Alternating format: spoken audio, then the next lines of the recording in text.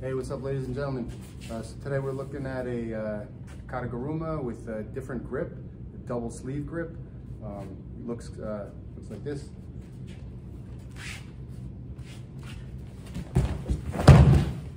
Okay, so in the old days, you were allowed to get use your grabbing the leg. So mainly you get your head under, put your whole arm in between his legs and guide him over with that arm. But because you can't grab the legs anymore, you have to have different variations and grips on how to do it. A typical one is do the normal one, Jack. From here, you get here, you cross grip the other arm, go slowly. Okay. Come underneath, put your shoulder in, and then sit on your butt and guide him over with your shoulder. Okay, so that's your typical way to do Kata Garuma without grabbing the leg these days. But you can also do it with a double sleeve grip.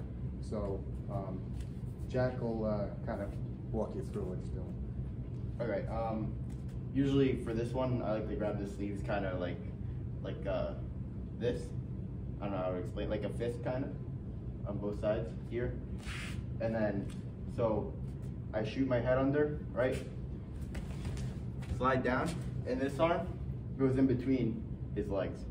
Sometimes you can go across, but I prefer in between. So here, right? And then you're in the same position as regular Kata Garuma, so you just slide onto your butt and guide him over. Kind of push up in between his legs with that other sleeve.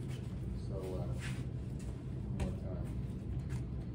So here, right? Slide under here, and then you could use this hand to push up and guide him over.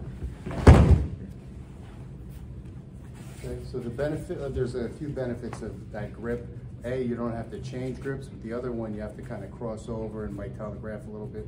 This one, you can keep your grip, and it's pretty uncomfortable for Uki or Nikki to, when he starts doing it, just like any sleeve grip thing. Like there's a lot of kazushi with it. So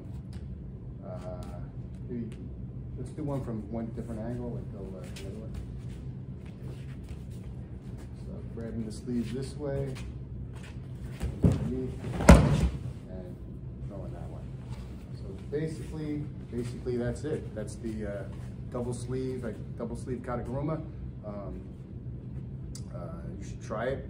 Try it in Randuri. Hopefully, help somebody out. And if you like the video, please like, subscribe, and comment. Thanks.